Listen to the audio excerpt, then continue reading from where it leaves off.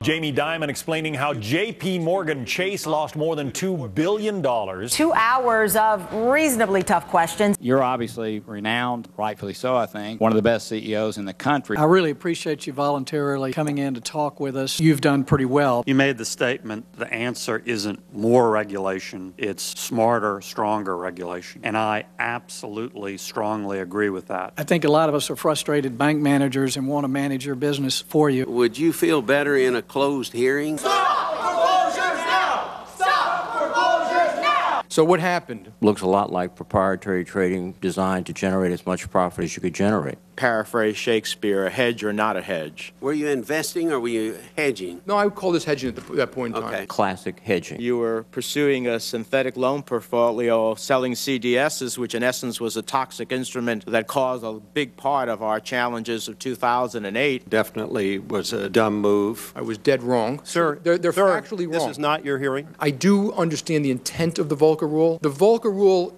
when it came out, has so many pieces to it. Don't think of it as binary, more or less. Think of it as traffic laws. Some streets should be different. Some lights should be bright. I don't know what the Volcker Rule is. It hasn't been written yet.